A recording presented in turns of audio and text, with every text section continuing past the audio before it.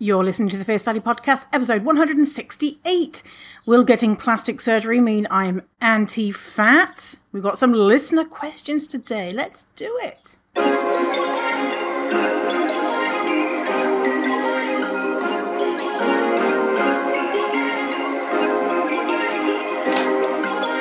Perfect. Hello and welcome, fierce fatties and fat allies. Excited to have you here. I just had a sip of tea and it was the most perfect sip of tea.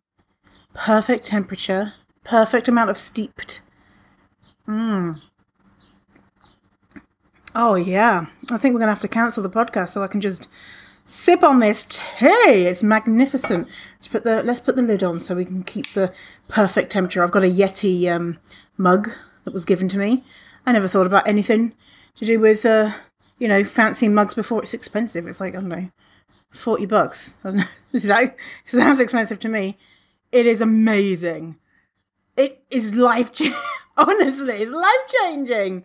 If you're on the all about getting a Yeti mug, I don't know if I'm new to this mug game thing or people are like, Yeti is old news or there's better ones than Yeti that are cheaper, whatever. But this Yeti, I'm telling people about it. I've had it for a few months now and it's just perfection to the point where I don't even use any other mugs in my house anymore. Anyway, today's episode, we got some listener questions. We got so many, I'm going to do a double episode. So listener question next week too. I sent an email out saying, hey, what questions you got? And you responded. So if you're not on my email list, what are you doing? I think we've got, I don't know, maybe 6,000, 7,000, 5,000, a million. I don't know. 6, 7, 5,000, something like that, on there. And so, yeah, if you're not already an email subscriber, go to my website and just sign up for any of the freebies and you'll become a subscriber. You'll become a subscription and you get an email every week with what the podcast is. So that's good. And you'll also get random emails like me saying, here's a picture of a dog and tell me your questions and stuff like that. So, yeah. So where we're at with the Ko-fi, if you know, listening to the podcast, I've been doing like a Patreon type thing, but it's called Ko-fi. It's better than Patreon.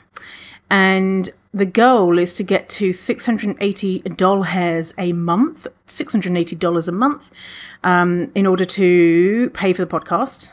And so that's 4 episodes a month.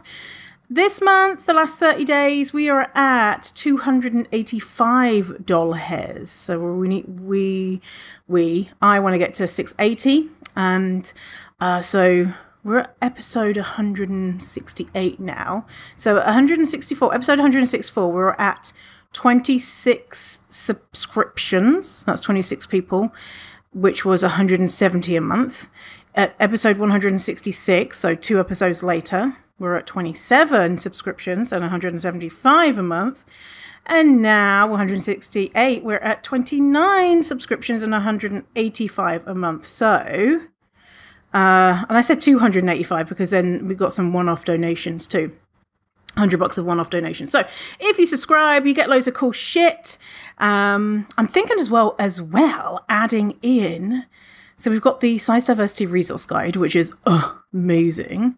Actually, do we already have that in there? I'll have to double check. I think I already have. Yeah, I did put clothes in now. I was going to say, let's add in the clothes one because I've got myself and my VA for years have been working on this thing. Honestly, years been working on it and we've got clothes in there and there's lists of hundreds of places to shop. Their price range, links to the website, what type of clothes they are, la. And so it's amazing.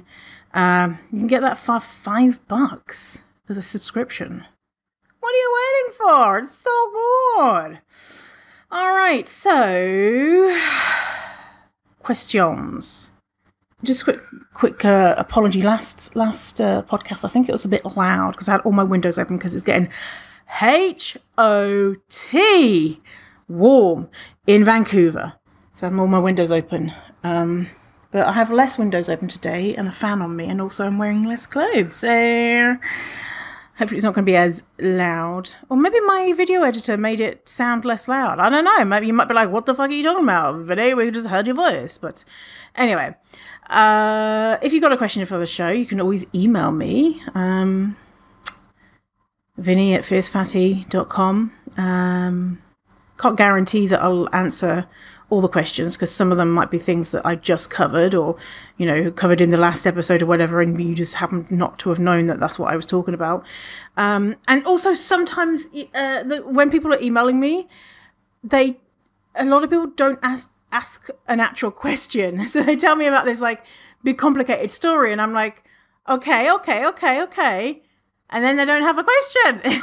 Like, well, I don't know. I don't know what the question is about this. So I can't answer the question if there's no question. So make sure, if your question is not answered in this episode, if you want to reply back and then add a question to your whatever you're saying versus just a statement, beautiful. Love that. I think maybe sometimes people forget and they're just like, this is what's happening in my life. And it's easy to forget maybe. Okay, so we're going to start with a question from Jennifer, who says...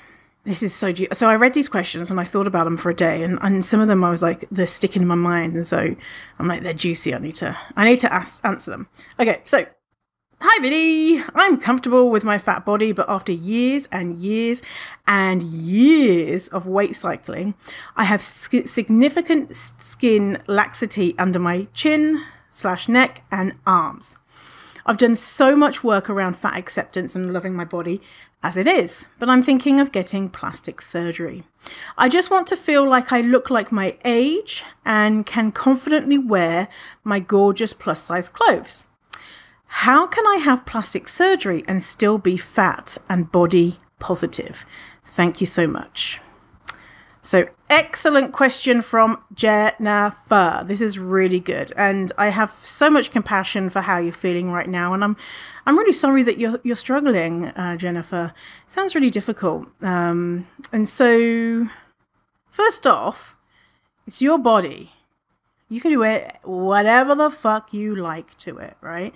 So I don't think that you're seeking my permission or anything, but just like an FYI, if anyone's listening, thinking like, do we have Vinny's permission?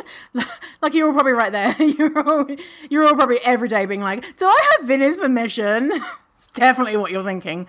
But you do what you want to your own body. No one else gets to say, right? But I think the question is, how can I have plastic surgery and still be fat and body positive? So let's break this down. So Jennifer has said, I've done so much work around fat acceptance and loving my body as it is. And previous to that, Jennifer said, I was weight cycling for years and years and years, which leads me to believe that most of Jennifer's life was weight cycling, right? And more recently, it's been stopping the dieting, becoming fat positive, and all that jazz, right? But I'm not sure how long. So let's presume you're my age. I don't know, 38. However old I am. Am I 38 or 30? No, I'm 38, yeah. Or 30, am I 37? No, I'm 38. Yeah, I'm 38. Let's just presume you're 40. That's an average age.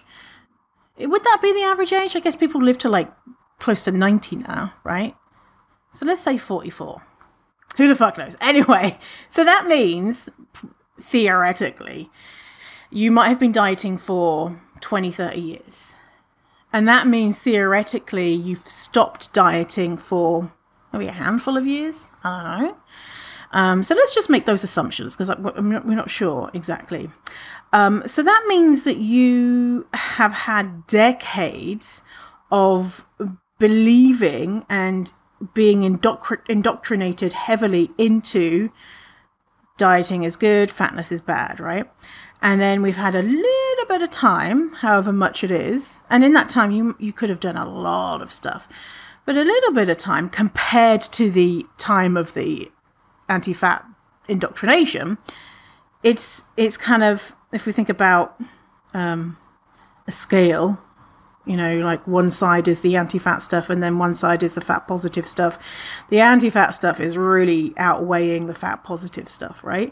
And not saying that you need to have another, 10, 20, 30, 40 years of fat positivity before you feel more confident, but just like a heads up of, that's a lot that you went through, right? That's a lot of programming and a lot of time believing something, and then comparatively a shorter time where you've changed your mind.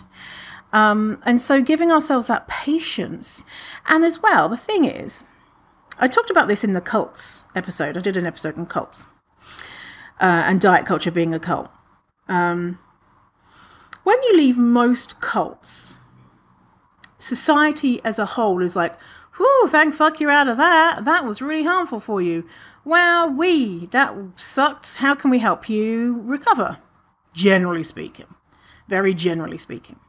Whereas diet culture, when you leave that cult, people are like, you should get back in. Why are you leaving that cult? That cult was good for you. Just try harder in the cult. So it's not like you're walking into this welcoming world. You're walking into a world which has pockets of welcoming in the fat positivity and anti-diet communities. But most of it is, telling you should go back in to anti-fatness and diet culture. So our environment is not that supportive versus other instances of being convinced about a certain way of thinking. So when you say, I've done so much work around fat acceptance and loving my body as it is what Jennifer says. I wonder what that means exactly. Like, what is significant work? Is it that you've gone to therapy for years and you've enrolled in a fat positive course, or you've learned intuitive eating with a health at every size dietitian, or you've read lots of books and podcasts and things like that. And I wonder if, as well, you've done a lot of stuff around focusing on skin positivity and fat arms and fat chins, or whether a lot of the stuff that you might be looking at is fat people in socially acceptable fat bodies. So young fat people, smaller fat people, white fat people, non-disabled fat people, etc. And I'm thinking, because a lot of clients, when I talk to them, I'll say, so tell me, tell me what you're surrounded by. Like, what types of things do you watch? What types of people do you follow? And they'll say, oh yeah, I follow a lot of really diverse people. And so I say, let's do a little experiment. Let's take out your phone and tell me, out of the first 10 posts that come up on whatever app that you're using, like Instagram normally, what types of bodies are you seeing? And often they'll say, oh, we've got a thin white dietitian, but they are intuitive eating. So that's good. So yeah, that's good. We've got another thin white dietitian. We've got a plus size model. We've got a post about recipes. And so it will kind of be a mix of things. It won't be that radical fat liberation stuff. It won't be like, oh, here's a queer, disabled, black content creator who talks about colorism, and the next post is a fat dietitian who is autistic and talks about food insecurity and racism in food production, right? And so people kind of go in a little bit light, which is fine, which is,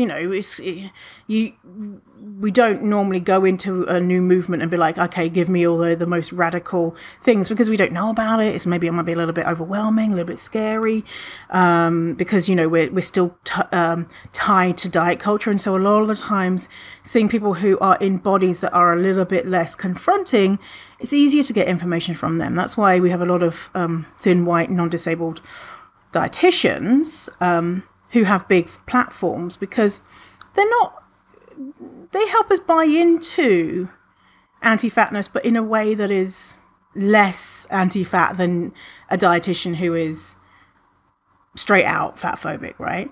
You know, we're still kind of in our brain. So they might not be saying anything anti-fat. They might be fat positive themselves, but they might be in the back of our brains. We're thinking, oh, if we follow what they say, maybe I'll become thin. You know, it's like an unconscious thing. So anyway. So I don't know the answers to this for Jennifer of how much, I've done so much work around fat acceptance. So like, what does that mean? And as well with skin elasticity, is that something that, you know, there's different accounts of people who talk about that and differences with skin and people who have conditions. There's one person that I'm thinking of, and I can't remember their handle, and they have a condition where they age prematurely, and so their skin has tons of elasticity, and she's like famous and loves her skin now, but not saying that you have to do that. So I'm just curious. I'm just curious around that stuff. What does that mean? And Jennifer might be listening and being like, Vinny, I've done all of that stuff. Listen up. Hey, yeah. I've been in therapy for years. Listen, I've done so much stuff. Great. Perfect. Wonderful. And also, even if you haven't, that's fine, right? And also, here's another thing that people get into is, I spoke about it last episode, which is constant learner mode, which is doing a lot of reading and listening and absorbing information, which is beautiful, love it. But also we need to take action, because we cannot learn to embody confidence or bravery without also taking action, and action in a way that is supportive. So not, you know, going and doing something that's super scary and traumatizing. And I use the example, if you wanted to learn how to swim, you could read lots of books about it, but there's no way that you'd know how to swim unless you actually got into the water. But don't jump into the deep end, because you might drown and you might traumatize yourself. But support yourself by going to the shallow end and just tinkling your toes a little bit. So have you been doing that stuff? The action too. Have you been setting goals around, like, okay, I'm gonna I don't know, wear a sleeveless top for 10 minutes while I pick up a pint of milk or whatever, and then run back in and be like, oh God, you know, something like that. So Jennifer says, but I'm thinking of getting plastic surgery, even though Jennifer's done a lot of work. So the work you've done hasn't helped you remove that distress that you're feeling when you see your skin. Which is, you know, it's distressing. And I use that word distress, and, you know, to get plastic surgery, I know, you know, I don't know, I've not had surgery, but, you know, from what I know about any type of surgery, it's a big thing. So it makes me think that this is something that's really distressing for you, right? And a question to consider is, how much do we continue to work on fat acceptance before we use body modification? There is no kind of, everyone might be different, and there's no right or wrong thing. So for some people, it's zero work, right? Some people engage in body modification if they don't like themselves. So not coming from a positive body modification, you know, coming from a I don't like myself, or not something that's gender affirmation or anything like that, but so say in Jennifer's situation, someone in Jennifer's situation, they might decide to do zero work and then also get plastic surgery. And that's fine, right? And for some people, it could be a lifetime of work. And then deciding, you know, I'm not going to get surgery because, you know, due to the principle of what that would mean is that I'm buying into anti-fatness. And also, you know, I've decided surgery is too risky for me or whatever. And I've decided that I'm able to live with my body the way it is. My distress is not so much that I can't live with it. But for some people, it's too distressing and it's not a possibility to live with it, right? So wherever you're at on that spectrum, you know, everyone's going to be different, right? So I feel like, you know, there's the pros and the cons of having surgery, right? You know, on one side, if we go back to the scales, on one side you've got all the distress that this is causing you. So you've said, you know, we've not said I don't like myself. You just said I'm thinking about getting plastic surgery. And then on the other side, I just want to feel like I look my age. Okay, so you want to look your age. And so on the other side of that, that might be ageism, right? And then one side is, okay, if I get the surgery, Jennifer says, I can confidently wear my gorgeous plus size clothes. And I just want to ask, is that true? Or will there maybe be something else that comes up? Or are you like, no, it's just this loose skin. It's nothing else. I know that this is not going to be I get this and then I say, oh no, my tummy's too big. And then I get that. And then I say, oh no. And that might be a clue that maybe spending a little bit more time with your mental health might be helpful. And so, yeah, think about, on the pros and cons for doing this. And what is stopping you from having the surgery? I'm not saying that you should have the surgery or that the surgery is good, but, what is it? The question is, can I have plastic surgery and still be fat and body positive? Is it shame? Is it fear of letting the community down? Is it fear that people are going to reject you, the people that you respect, the fat positive people, that they're going to say, oh no, Jennifer's gone and had this surgery, this means that she hates fat people? Is that what's stopping you? Or is there something else? Because, people are going to judge you, right? People who are not fat positive are going to judge you. People who are fat positive are going to judge you. People who are fat positive are going to say, that's cool that you did something for yourself. And that people who are not fat positive will say the same thing, right? So other people's opinions don't really matter. So I wonder, what this is about. Why, what is it that you need? What is it you need to hear? And the thing is, right, we all engage in body modifications to feel more confident and more like ourselves for many different reasons. And some of those reasons are based on anti-fat beliefs. Some of those reasons are to appease the patriarchy or white supremacy. And some are due to things like gender dysphoria or gender confirmation. And it's complicated, right? And there's some ways that we view body modification as just no big deal. And other ways it's seen as betraying yourself or betraying goodness, or being morally superior, that I don't crumble under the weight of anti-fatness or ageism or beauty ideals, right? And that kind of moral superiority that some people might feel because of that. So your question, how can I have plastic surgery and still be fat and body positive? Something that came up when I read that is when I was on the BBC, I was on a BBC show, and one of my fellow happy fat people got a lot of criticism because she wears a lot of makeup. She looks amazing.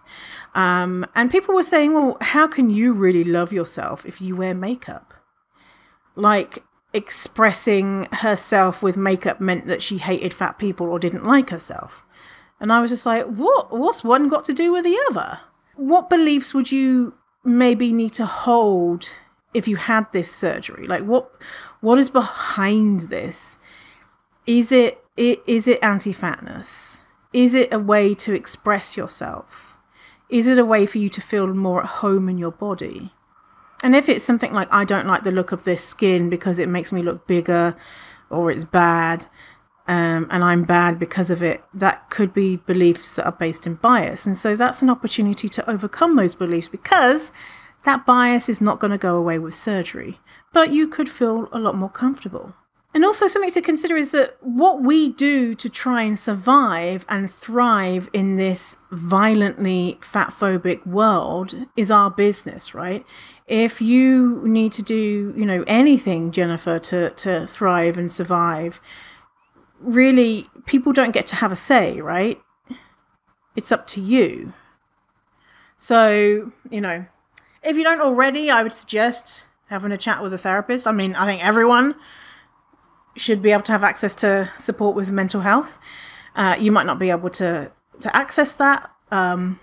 But, even if it's like, what is my hesitation? And working through that type of stuff. Yeah, so. And then if you do get the surgery, It's got nothing to do with me or anyone else. And when I think about loose skin on arms and on under the chin, you know what I think about? I think about all of the awesome videos that you could make with hilarious messages, right? Like I think about like if you had your arm out and you had loose skin, you could like tuck it behind your arm, and then you could be like, this is what I say to people who think that my loose skin is bad. And then you could release the arm flap. And so then on the arm flap, it could say something like, fuck you. Like, I just think about stuff like that and people embracing that stuff. Or, you know, when people do the thing under the chin and they'll have a fuck you, you know, and so it'd be like, oh, you should be more pretty or whatever. And then they do their double chin and then the fuck you comes out. I need to make a post like that. Like, and I just think iconic. So, I mean, you know, maybe there's a way for you to embrace this and turn this into your thing and be like, yeah, man, I've got these fucking amazing like wings on my arms and like this cool neck and you know what it is? This feels like my survival. This shows what my brain has been through, what my body has been through, and I'm still here. My body's still rocking and surviving, and that might be helpful. Or not. You could be like, no. I'm not making a video with my arm flap and, you know, putting it down and it saying fuck you. That's not my thing. Yeah. So anyway, Jennifer, you do you. And I think you probably already have thought about this already. If you do have the surgery, I think that a big thing would be not to be like, hey, everybody, look at me and my smaller arms and I'm great and you're not, you know. Or, hey, you should get surgery. And I don't think that would be at all anything that Jennifer would do, because obviously Jennifer's question is thoughtful. But, you know, if anyone else is out there being like, I'm going to decide to turn into a dick if I have smaller arms, maybe don't. Not that any of my listeners would do that. No, because you're all amazing. Another sip of that delicious tea, which is still at the perfect temperature because I put the lid on. Okay, next question is from Haley. One question I have is how to incorporate the word fat as a neutral descriptor in conversation, and also a few quick responses or phrases to say when people wince at the use of the word or try to change the word for their comfort. Thanks, Haley. Yeah, I see this all the time, especially when I'm doing training, which is not necessarily related to fatness, because I do DEI training, diversity, equity and inclusion training. And then when we get to the fat section and I talk about fat stuff, or I say my business is called Fierce Fatty, or I describe myself as fat, you could see people being like, don't say that. You're not fat, you're beautiful. Pretty sure I'm fucking buzz. And so I always say, hey, you may have heard me use the word fat.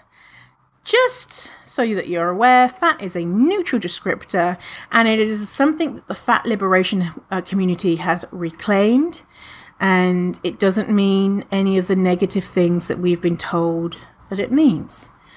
So that's my quick and dirty thing. But if I was in conversation with someone, I would just be using the word fat.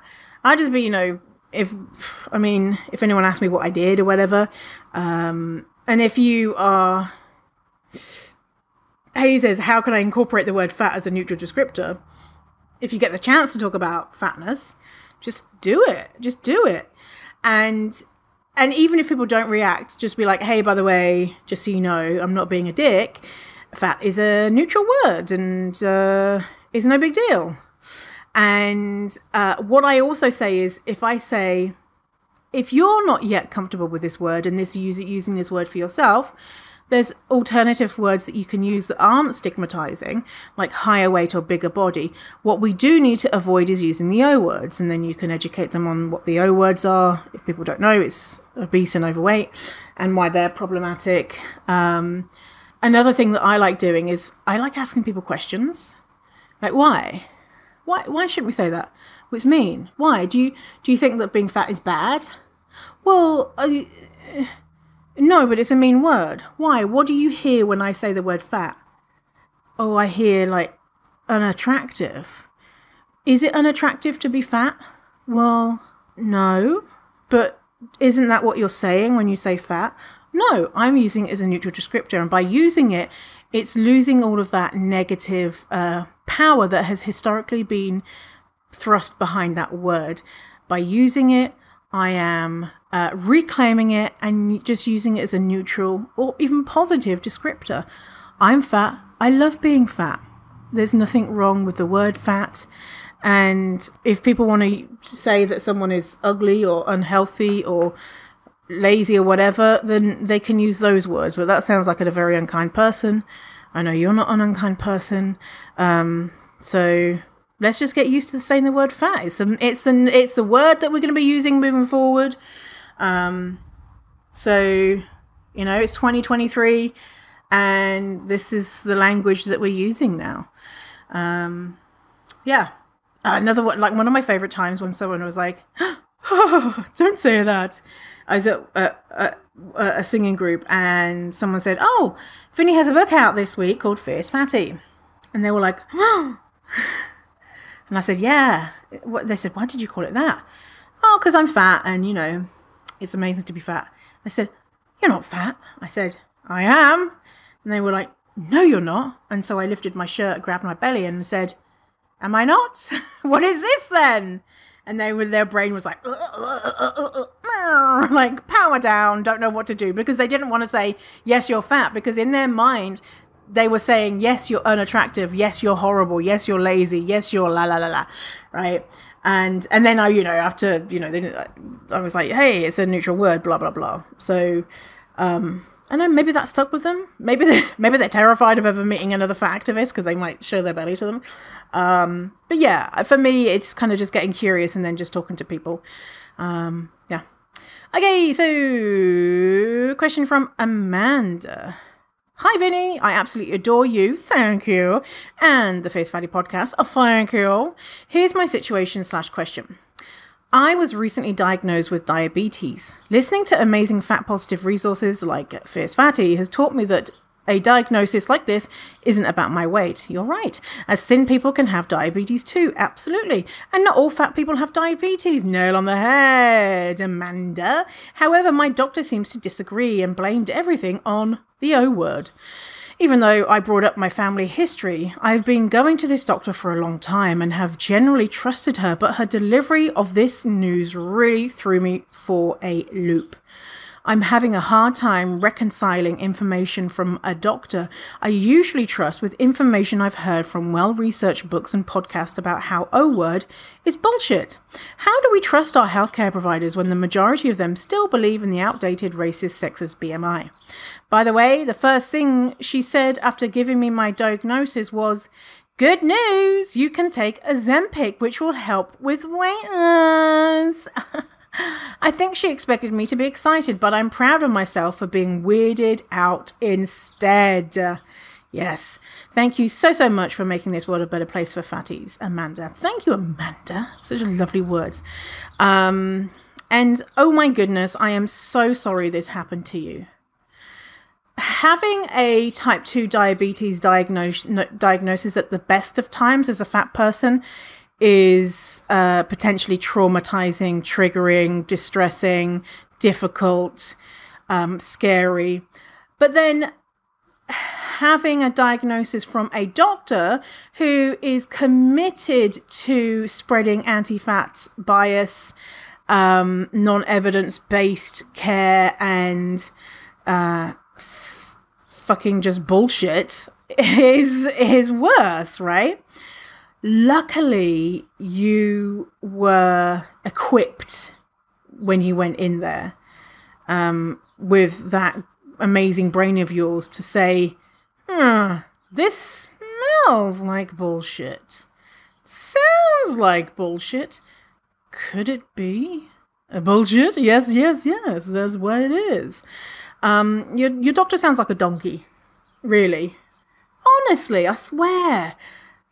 Like, I genuinely don't understand. Because I'm thinking, if I was a doctor and I was telling someone a diagnosis, I would be like, hey, I'm so sorry this has happened. And let's get you feeling better or whatever. I can't imagine being like, this is your fault, fatty. Maybe when I was really anti-fat. Honestly, yeah, I can see that. When I used to be really anti-fat, I can imagine being on a high horse, being like, they did this to themselves. And getting self-esteem from telling them off. I can imagine, yeah. I used to get a lot of self-esteem from feeling superior to others for things I deemed bad. Yeah, so even if fatness caused diabetes, then she still shouldn't have shamed you, as we know that shame is not good for our physical or mental health. So for those who are not as informed as Amanda on diabetes, I want to encourage you to go to Hayes Health Sheets and go to the diabetes one. So just scroll down and look at the health sheets. But I'll give you a little taste. And so they have lots of different diagnoses that are associated with fatness. We don't know that they're caused by fatness. So they have one on type 2 diabetes. So what is it? Type 2 diabetes is a condition that keeps your body from properly processing glucose, leading to a buildup of glucose in the blood. Diabetes occurs when the cells in the body have difficulty using insulin to turn glucose into fuel, and when the pancreas, an organ near the stomach and intestine, does not make enough insulin. What causes it? A number of factors can contribute to an increased risk of type 2 diabetes, including weight cycling, yo-yo dieting, aka any dieting, and internalized weight stigma. But type 2 diabetes is predominantly a genetic condition. So Amanda was saying it's in my family. The doctor's like, while much fat-phobic misinformation floats around, you cannot eat your way into type 2 diabetes, and it affects people of all sizes. Let me repeat that. It's predominantly I've forgotten how to speak. Predominantly a genetic condition, and you cannot eat your way into type 2 diabetes. Getting type 2 diabetes isn't your fault. It does not indicate that you have done anything wrong. It is simply a fairly common health condition. So this sheet goes on to how is it diagnosed, how is it treated, what about pre-diabetes. I want to read the pre-diabetes thing here because people might not know about pre-diabetes. In a nutshell, it's dog shit. Pre-diabetes is a controversial diagnosis that was strongly lobbied for by... Who do we think lobbied for this diagnosis? Get your guesses in. Come and shout them out to me. Who might have lobbied for this diagnosis to be created? Did you say pharmaceutical companies? Yes, yes. So strongly lobbied for by pharmaceutical companies, which are currently developing at least 10 drugs to treat this condition. Important things to know when discussing the validity of a pre-diabetes diagnosis is that the American Diabetes Association lowered the blood sugar threshold that is considered pre-diabetic in 2004 and lowered the hemoglobin A1C threshold in 2010, creating about 72 million new cases in the US. These changes were made without adequate research evidence and were later adopted by the Centers for Disease Control, the CDC. Under the newest definition of prediabetes, about 1 in 3 people in the US is considered to be pre-diabetic. The majority of people with prediabetes do not progress to type 2 diabetes. And that number is tiny. I can't remember it now. It's like, is it 4% or 2%? Let's be generous and say 5%. That's how, a tiny percent of people progress to having type 2 diabetes because it's a bullshit of a condition. There's no clear evidence that treatment for prediabetes impacts progression to diabetes. Studies have not shown an increased risk of cardiovascular disease in those with prediabetes, and there is no clear evidence that treating prediabetes will decrease the risk of progression to diabetes. So it talks about how diabetes is treated, all the different things, none of them saying lose weight. So at the end, overall, blood sugar is complicated and it can be affected by many factors, including sleep and stress. Try to look at your treatment plan as an exploration of how your body works and how you can best support it, rather than a reason to become obsessed with numbers and testing. Learning to trust the body, become familiar with its internal cues, and focusing on behaviors rather than weight are crucial for improved health outcomes. It's important to know that type 2 diabetes can also be a progressive condition. That means that it's possible that what works now may become less effective over time. Remember that this is not your fault. It's just part of your health condition, and your healthcare provider can support you in finding new solutions. So, imagine if you went to the doctor and you heard that type of stuff. If you were diagnosed with type 2 diabetes, it's not your fault. It's largely a genetic condition. You can't eat your way into diabetes. And how we're going to treat it is we're going to treat it the same way that we would treat it if you were a small body person, right? Amanda's question is, how do we trust our healthcare providers when the majority of them still believed in outdated racist sexist BMI? Well, we can't always, especially if we have other marginalized identities on top of that, especially if they happily and proudly espouse anti-fat beliefs. It's hard to trust providers who say that, do those things. And like, my doctor is anti-fat, and luckily she doesn't bring it up that much. And luckily I have that level of knowledge that I can observe her saying these things and just be like, that's interesting that she's saying that. Like, she's just saying it because that's just her script. That's her spiel of, to fix this condition, you need to lose weight and you need to do this and that. And like, I just think it's just, just automatic. And I just think about her brain and how she must think about herself. I'm kind of like more able to observe versus internalize, and also understand that she still knows. She knows a lot, right? She's able to prescribe me the things I need.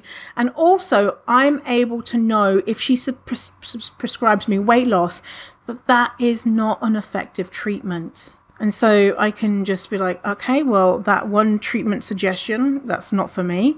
What other suggestions have we got? I'll do those other things, thank you. So it's kind of like you have to edit out, which sucks, right? I mean, it would be amazing if you could find a fat positive provider. Chances of that happening, there are fat positive people out there, and the training will be changing. The training that healthcare providers go through.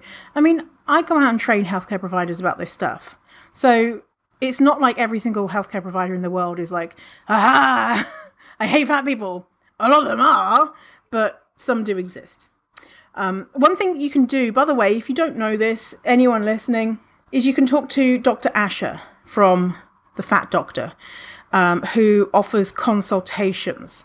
Dr. Asher cannot prescribe medicine, cannot refer you to people, but will be able to talk to you about your condition and what treatment could look like for you and how you might be able to go about asking your doctor. Also, people can deep dive into fat positive diabetes resources if you want.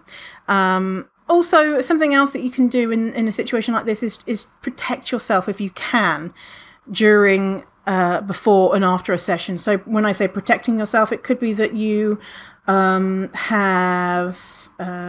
you talk to a friend beforehand and say, hey, I'm really nervous about this. So you post to social media, or you're in a Facebook group and you say, hey, I'm really nervous about this. Any tips for me? When you go in, you could have a patient advocate with you or a friend. You can have, what I do is I will write out a list on my phone of the things that I want to talk about, because I will get flustered in a doctor's, because, they can come out and say anything at any point, and my brain will be like, shut down. Not always, but I will write down a list if I've got things that I need to say, so that I can just refer to the list and not be put off by anti-fatness. Yeah. So think about how you could support yourself.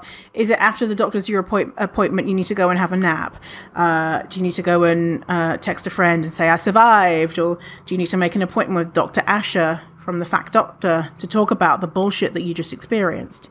Go to Dr. Asher's Instagram, the Fat Doctor, and you can book sessions from the link in the bio. No. Yeah. So, thank you, Amanda. Thank you, Amanda. I'm sorry you had to go through that. That's bullshit. It makes me think about when I got diagnosed with my thyroid, whatever it's called, Hashimoto's or whatever. You know, my thyroid doesn't work. It's slow. And the doctor said to me, listen, this diagnosis is not an excuse for you to be fat. She didn't say fat, she said the O word. And I was like, I was there reeling from this diagnosis because I didn't really know what it meant. And she was like, you're going to have to take tablets for the rest of your life, and your body is attacking your thyroid. And I was just like, oh my God, I was really upset about it. And then she says, this is not an excuse for you to be fat. And I was like, bitch. I wasn't fat positive at the time, but I just thought, what? I've never not made an excuse to be fat. What? Just really stuck with me. And I was just like, that is really rude. Anyway, it was just, how they could have been supportive. Your doctor or my doctor could have been supportive and say, hey, this sucks. I'm sorry that you've experienced that. It's a manageable condition. Versus, what I heard was like, this is a terrible diagnosis. I wish I could go back to me there and be like, it's fine. Just take your tablets, NBD, get some blood tests, and that's my experience, right? Other people's experience might be different. Okay. So we have a question from Valerie. Hi, Vinny. Thanks for this opportunity. It's actually quite timely. I have a sensitive situation that has just happened a couple of days ago, and I need to help feedback input on an appropriate response. So, I'm an artist and I work at several large, long fairs during the summer months. The owner of the booth I'm currently working at only provides really cheap quality, unsturdy chairs. I'm in a bigger body, so I always bring my own heavy-duty, quality-made chair that is rated more than 3 times my weight. I purchased 2 of them. They were expensive, but I considered it a wise investment in my health, safety, and comfort. This year, my sister-in-law is working in the booth as well. She happens to be larger than me, so I brought both my heavy-duty chairs so we both could each use one. She is nowhere near the chair's weight capacity. But by the end of the first day of the fair, her chair's front legs had bent and the chair seat was now slanted forward and low. I traded chairs with her, but at the end of this next day, the second chair was also bent. However, I also noticed that when she was sitting, her body was centered primarily near the front edge of the chair, where it sticks out like a diving board, instead of closer to the backrest, where there is more structural support. This explained why the chair's bent. I didn't criticize her or shame her for what happened, but I've really had a hard time with this in my own head and thoughts. There are still 2 full weeks left of this fair, and obviously we couldn't continue using the chairs, but we also couldn't use the ones provided in the booth. We went to Lowe's early the next morning before work, and I bought 2 heavy-duty camping chairs. They were even more expensive than my original chairs, which sadly are now trash. And since I'm currently broke, I don't get paid till after the end of the fair, I actually had to borrow money from my mum to pay for the chairs. My sister-in-law has not offered to help with the cost of buying new chairs, and at this time, I don't know if it's even appropriate for me to ask her to do so.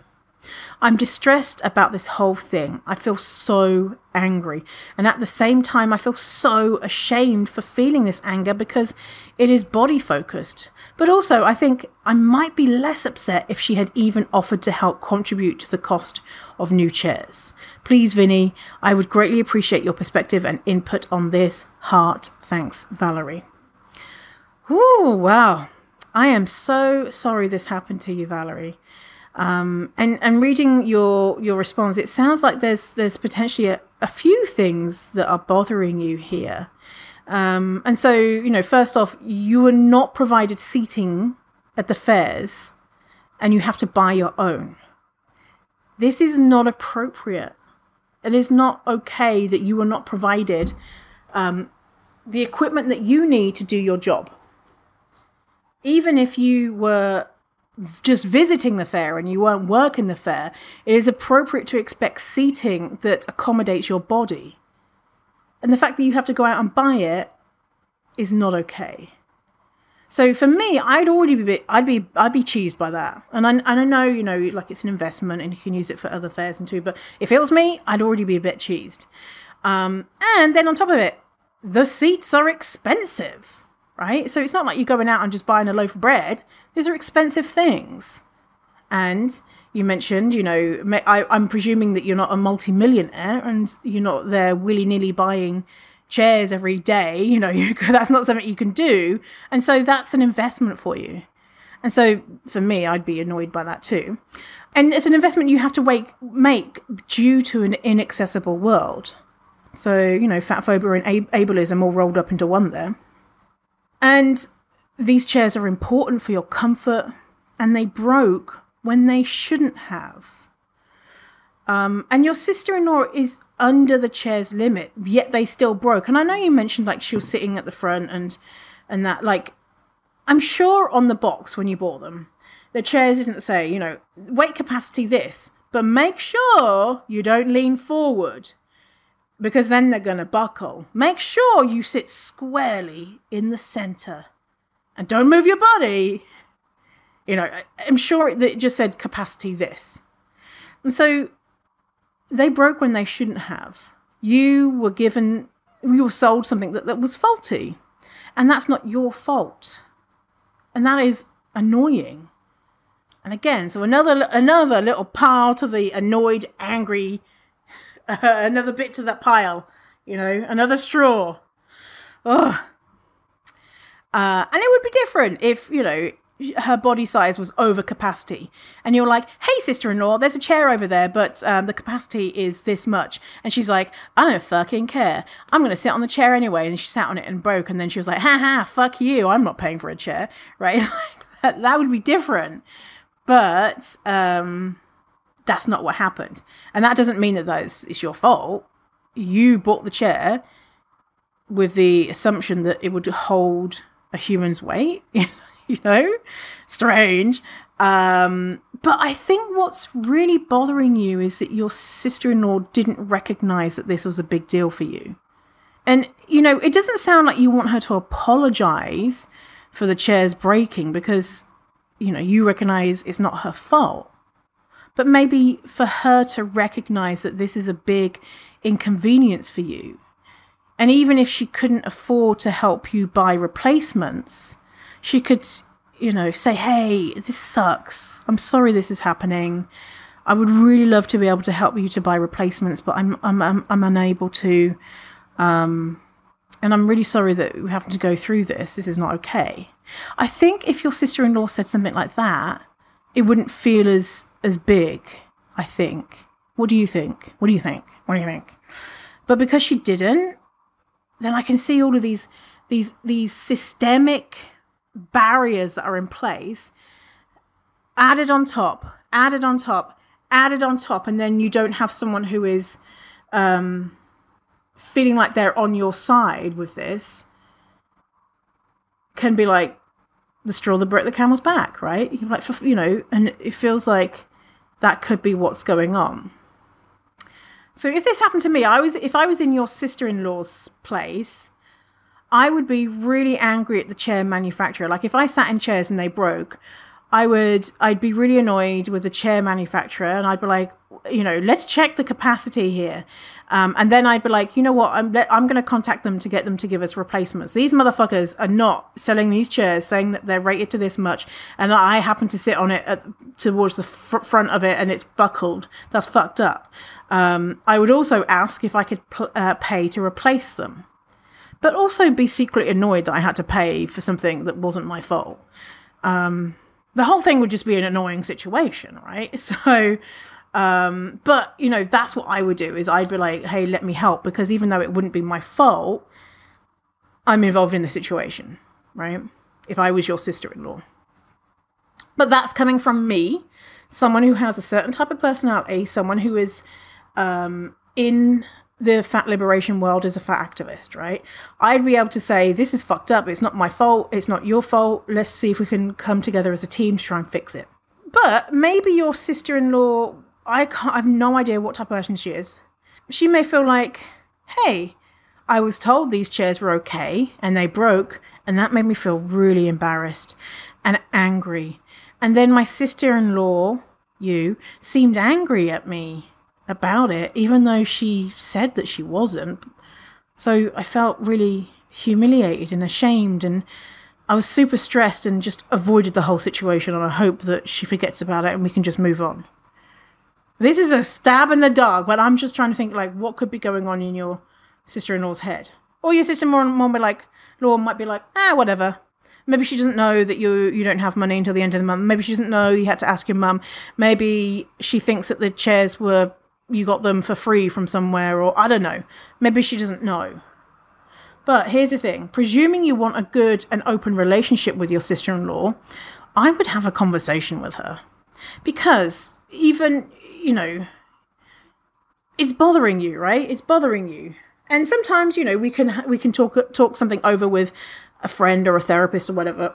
For me, because I have access to a therapist, I talk to my therapist and I'm like, what do I want to do? Like, is it her I'm angry at? Am I angry at the whole situation? Or am I angry at this fat phobic world? Am I angry at the fair for not providing me chairs? Am I, what is going on here? Where are these emotions come from? And also anger is really helpful because it tells me that some kind of barrier or a boundary of mine has been crossed. I don't feel good. Something has encroached on my mental well-being, and I'm angry and I want to protect myself. So that's a good thing, right? That you have that anger to help direct you to what the problem is. And the problem could be just your sister-in-law's just oblivious, or your sister-in-law is rude, or your sister-in-law is embarrassed, or whatever it is. But the thing is, a lot of the times we only know what's going on when we have a conversation with someone. And so because this is a sensitive topic, right, and your sister-in-law might be embarrassed, I would gently talk to her and say, hey, how are you feeling about the fact that the chairs broke? Or you can just start and be like, you know what, it was so annoying that those chairs broke when they said the capacity was this, and it's inappropriate that they lied about the capacity. That must have been really difficult for you to see the chairs breaking. How do you feel about it? And just see how what she says, and and then you can be like, I feel really frustrated that I had to buy more, and that was really difficult for me, especially because I had to ask my mum for money, and that didn't make me feel good, and that was a difficult situation for me. And see what she says. She might be like, oh, I didn't know. Can I contribute towards them? And then you can be like, no, it's okay. Or you can say, yeah, that would be helpful. Honestly, a lot of these situations, I feel like talking to the person really clears up a lot.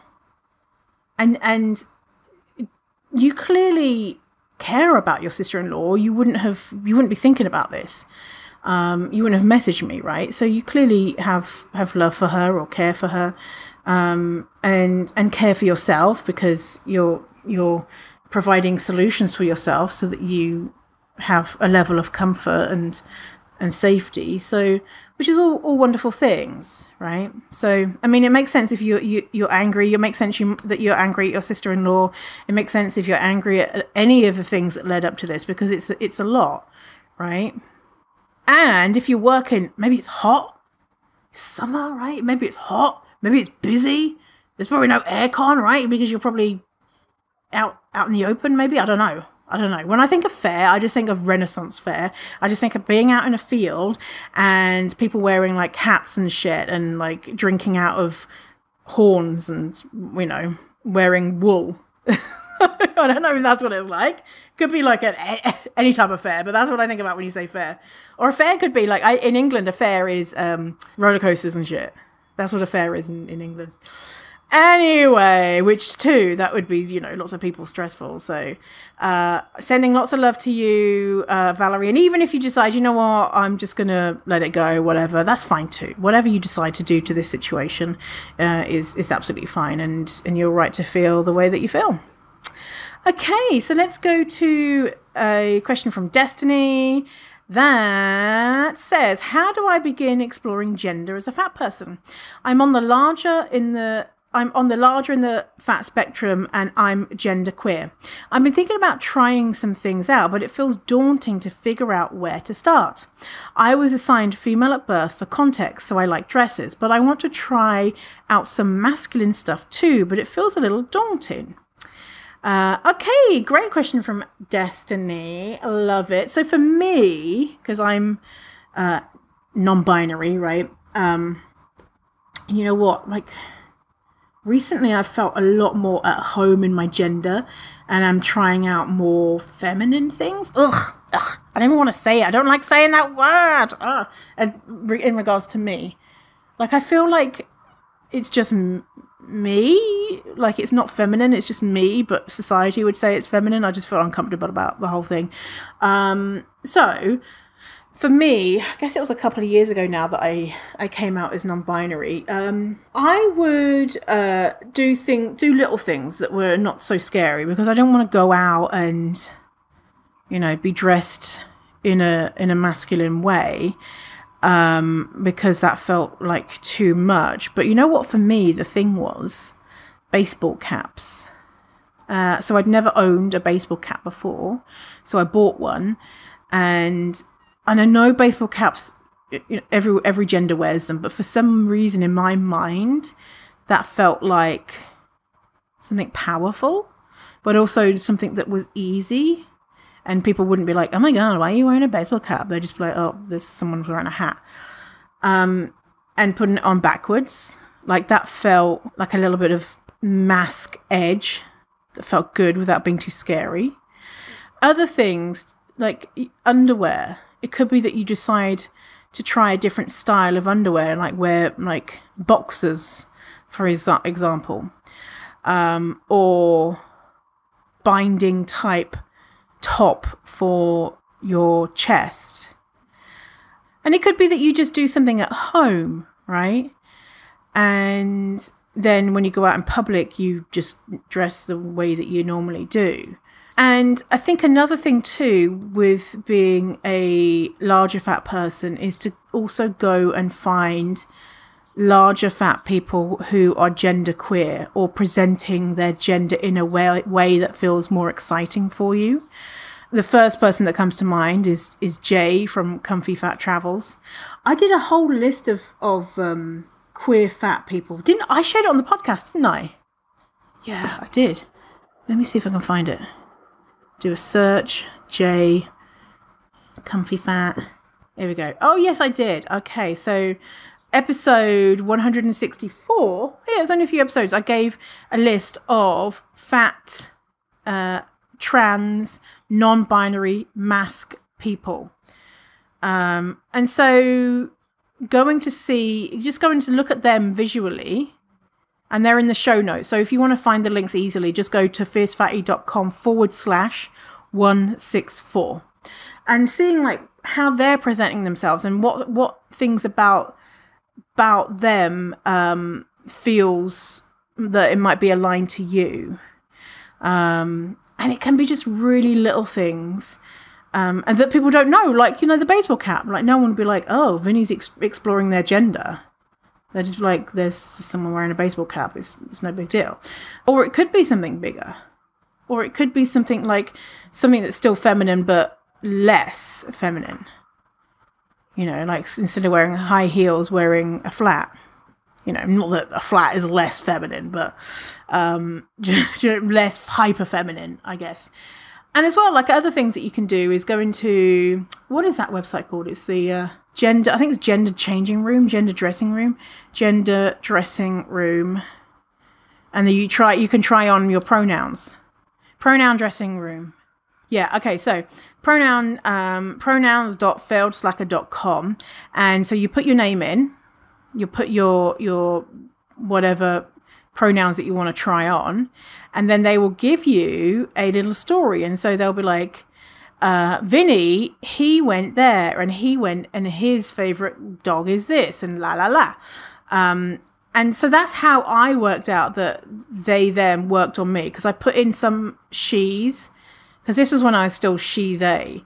I put in some she's, and I put Victoria, which was my past name, and I put in Vinny, which is my name, and then when I read them out, I was like, ugh. No, I'm a they. I'm a they. So pronoun, dressing room. I put the link for that into the show notes. Yeah, so it doesn't have to be a big kind of like, hey, here I am world. And also it can just be, the thing is with gender, you might try this stuff, you know, you might go try a bit more masc stuff and just be like, ugh, you know, and one day you might be like, oh, I don't like being feminine. And one day you might be like, you know what, I'm cis, you know. And that's the thing, it's just this beautifully evolving thing, and you don't have to commit to anything, right? You could say, I'm going to be more masculine today, and then tomorrow I'll be hyper feminine. And it's all perfect and valid and beautiful and amazing, right? So that's the thing that used to worry me, is like, well, if I do this, then I have to commit forever. And then if I don't feel like it, then people will be like, you're faking, or you're not real. You're not a real non-binary person because you don't look like this or do this or whatever. That's all just transphobia, homophobia, and bullshit, right? Because we're this beautiful evolving creatures, and who knows where the fuck, you know, I'm going to end up. I've identified as non-binary for a couple of years now, and it feels great. I feel great. And I felt a lot more stressed before about it. And now I just feel like I feel good. I feel more secure in being able to be more feminine. But then other days I'll be like, ugh, I don't want to be feminine. Gross.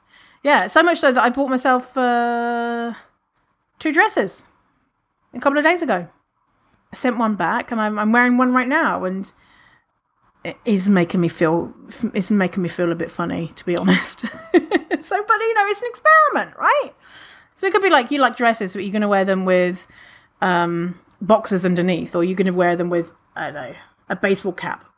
You might be like, baseball caps are not masculine. But, you know, for me, that's how my brain goes. Okay, so thank you, Destiny. I hope that helped. And then I'll put the links for those people in the show notes. I'll do that. And also, in case I forget, then you've got that. It's 164. Okay, actually, you know what? I'm going to leave it here because we have one more question, but it's kind of a big one. So we'll leave that for next episode. So only 5 questions, but if you have a question, feel free to email me, and we'll do another one next week. If you would like to support me, that would make my little fat heart pitter-patter, and I would really appreciate it. You can do that by going to Ko-fi and becoming a subscription. If you'd like to support me but without money, you can put a review for the podcast. You can send me a nice little message that says, Vinny, you are so sexually attractive. Actually, if you sent a message like that, my VA will probably delete it. Delete you for being a creep. Yeah, so okay, well, thanks for hanging out with me today. I hope you have a wonderful rest of your day, whatever you're doing, and remember to stay fierce, fatty, and I will see you in a while. Crocodile. Said it. Said see you in a while, crocodile. It's alligator. Oh my goodness, I'm such a silly. See you in a while, alligator. I almost said it again. Okay, anyway, bye.